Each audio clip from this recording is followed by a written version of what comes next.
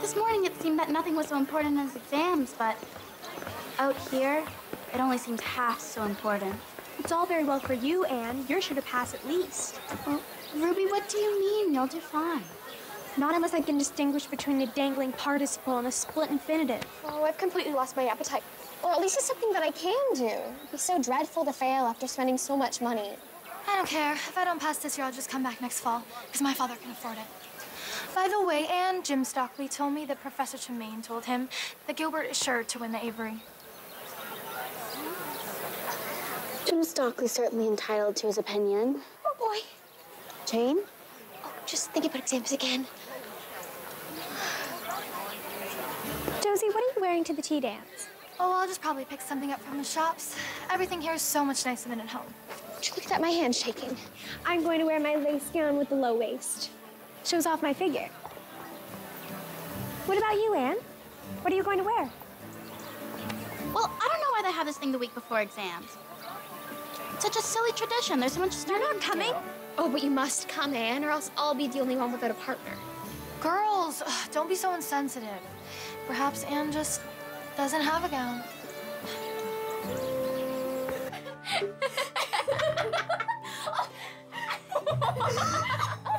In his strong arms. If you cannot contain yourselves, I shall cease to read on. Oh, go on. We promise to be good. Together, they surveyed smashed-up coupe. What's a coupe? It's a kind of carriage. Sounds French. It is French, Ruby. They're petite noblesse.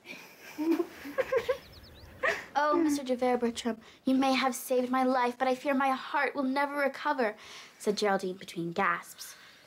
'Tis not your heart, Geraldine, but our love that ails you. Then falling to his knees in the churned soil, he produced a diamond ring. Will you take me as yours and give me your own thyself? That's not done nowadays. What? Well, men don't get down on their knees to propose. Well, Ruby, I imagined a world where they did. But Ruby, don't be so the way you are. Hello, Ruby. Jane, it's a pretty dress. Thank you, Gilbert. Oh, Anne, I feel as if it's been ages since morning. Hello, Josie. your bedroom is so much bigger than mine. Mine is dreadful.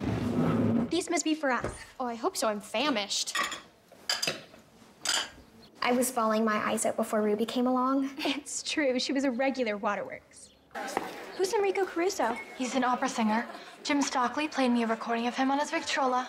Why isn't Jim here?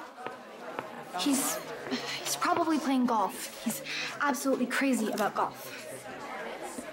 Gilbert's a really good dancer.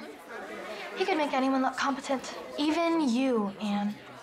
I have the least desire to dance with Gilbert Blythe. Oh, but everyone dances with everyone. It's tradition. She probably wasn't taught that at the orphanage. I wish they'd play a waltz. It must be thrilling to be whirled around the dance floor by a man. There's no chance of that. Miss Elwood is a Methodist.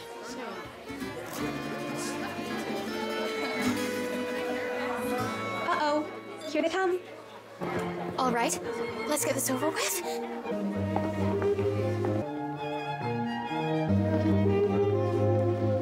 Gosh, Ruby sure looks pretty today. What room are you in?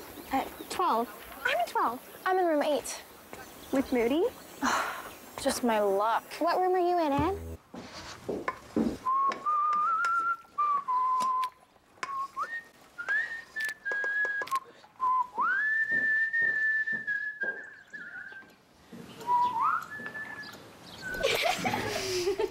Fine words from someone who was throwing up not 2 hours ago.